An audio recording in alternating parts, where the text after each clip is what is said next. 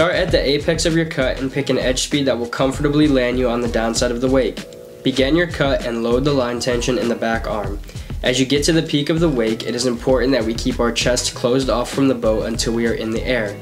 Trying to spin too early will cause us to spin off axis. Once you have set the trick and are up in the air, keep 2 hands on the handle as you rotate the first 180.